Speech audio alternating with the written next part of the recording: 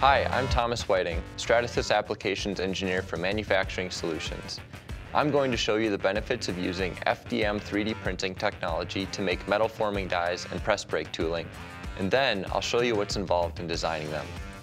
Typically, metal forming dies are used in the manufacturing process when thin, relatively simple sheet metal parts need to be made at scale.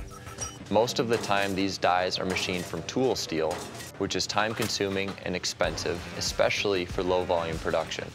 Sometimes revisions are made to the tool to account for changes needed after fit and function tests. This requires additional machining that adds time and cost to the overall project schedule.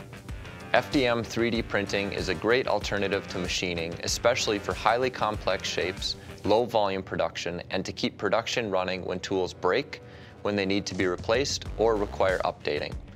FDM 3D printed forming tools are ready in a very short time with minimal impact on the production schedule. This gives you control when your supply chain is disrupted. So the main benefits of 3D printing these tools are the speed, lower cost, and design flexibility. Tools can be printed in hours instead of weeks. Cost is lower because you're only paying for the material used to print the tool.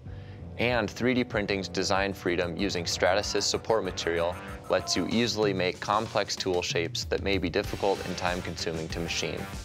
Additionally, by utilizing FDM 3D printed tools, you can increase the number of design iterations during the development process, leading to a more refined final design in a shorter time period and at a lower cost. Based on the requirements of your forming operations, Stratasys has several high-strength thermoplastics available to choose from. Here are some considerations when designing your 3D printed metal form and press brake tooling. Create your tool using the same design philosophies used when designing metal tools. Be sure to include guide pins and stroke limiters where necessary to prevent tool damage. It's preferable to make the tools as a single 3D printed part to prevent weak spots. Under the forming pressures, an FDM tool may have a small amount of deflection that decreases or eliminates the amount of springback in the sheet metal component. We recommend designing your tool with no springback compensation and add it in, if necessary, after testing. Part orientation is important because it affects the compression strength of the final part, and it also affects surface finish of the tool, which could transfer to the formed part depending on gauge thickness.